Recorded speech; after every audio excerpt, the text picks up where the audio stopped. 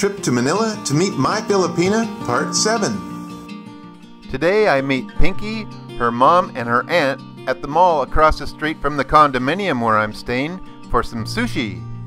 Afterward, I resume my exploration of the neighborhood. Avoiding sidewalks, I'm learning that the streets are where I belong, and the cars seem to know where I am and I know where they are. The sidewalks are just too rough here. And I see some really sad things, but you know something?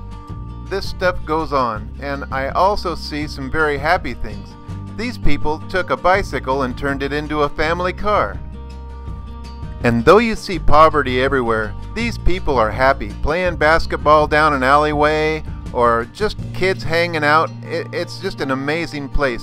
Well, even the police, as they guard the bank entrances and the doorways, they all have a smile on their face as they tote these shotguns. Everybody around here is just really happy. And you know what? I love what I see. I love everywhere I go, and I'm just happy to be happy. And the next evening, I'm invited to meet Pinky as she gets off of work. She's working at the physical therapy clinic, and it's really interesting to get to finally see where she works and what she does for a living. It's very, very, very interesting stuff. And her being in the physical therapy business makes it just that much easier for her to understand me. Well, as the evening closed near and she got the place closed up, we put all the money in the truck and they take it away, and we head off for a new adventure. So early the next morning, we took off for the next adventure. I want to be in a boat, and I want to snorkel.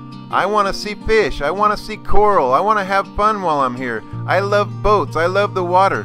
Well, these guys, they got me into a boat, but they're off delivering Coca-Cola to somebody, and they really don't know much about the snorkeling situation. As a matter of fact, they really couldn't fit us for snorkeling. But we had fun. We were out there floating around in the water with these guys that are on their way to an island to deliver some Coca-Cola. Well, he says, I got some snorkeling gear. So we go to this island where they probably live, and he says, I'll be right back. So he runs up the hill, and we get stuck sitting here looking at laundry and boats and all kinds of stuff for about 20 minutes. Well, I guess he struck out, but he did find a pair of little goggles for me. And so we took off again, and we're floating around, and these guys said, well, I think we found the spot for you to snorkel. Here's your spot. And I could see people floating around fishing and protecting themselves from the sun, and we go overboard. And once we're in the water, we realize there's just a sandy regular bottom, and there's only an occasional fish or two going by. But you know what? We're in the water, we're swimming together, and we're in the China Sea. How romantic is that? And you know something? We really did enjoy this. This was such an awesome, awesome day. And even though there was seaweed getting hung up in our feet and everything, and we couldn't see anything but a sandy bottom, we got to be out in the sunshine, we got to swim together, and it was an incredible time. And as soon as we got this boat back to where we were going, we were hungry, and Pinky found me some food, all in aluminum, and she dished it all up and brought it out to the car, and we had a wonderful lunch together. Well, she even found some junk food, but that's okay.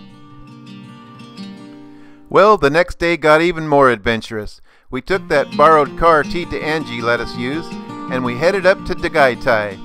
And there's Taal. It's like one of the most active volcanoes, and of course they have a Starbucks. But we came up here for a purpose. We came up here to meet Pinky's family at a restaurant. And what an incredible place it was, built on the side of this cliff. You could see the fish nets down there. Once we got to the restaurant to where we all met, here's Itak and Yoshi. Yoshi's just a little guy then, and here's her family. All of her aunts met us there. I think just knowing that I got to meet all these relatives, her sister and Yoshi and her mom and her aunts and everything, really made Pinky happy.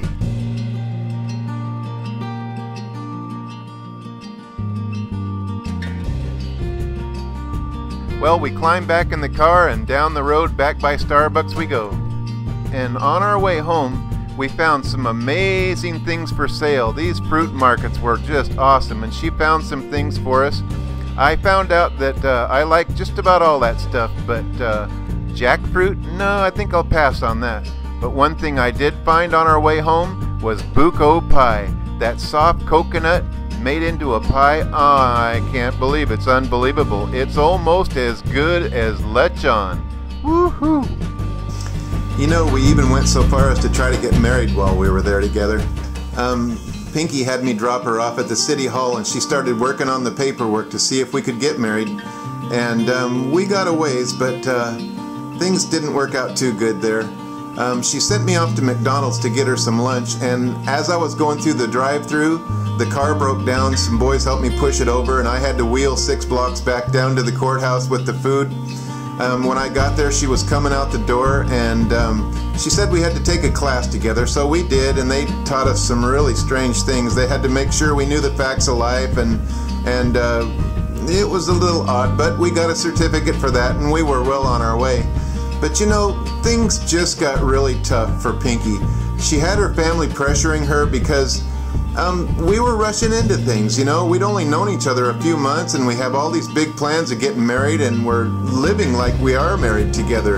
And we're both Christian people. We're both, you know, God-fearing people, and we knew what we were doing was wrong, but we felt the pressure of what's ahead of us. We wanted to know each other as well as we could so that we could, you know, have a educated, or for lack of better words, we needed to know that we were going to be okay if we got married, and we both were quite certain that we would be.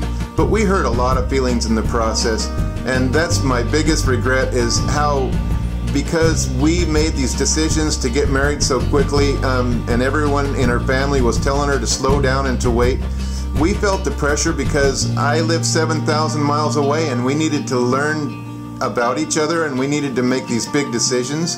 And then, you know, we were going to have to somehow get married. So things got kind of rough towards the end, and it is a regret. But the story goes on, and I'm going to finish telling it. I hope you'll subscribe to my channel, and thank you very much for watching this video, and thank you for keeping up with the story.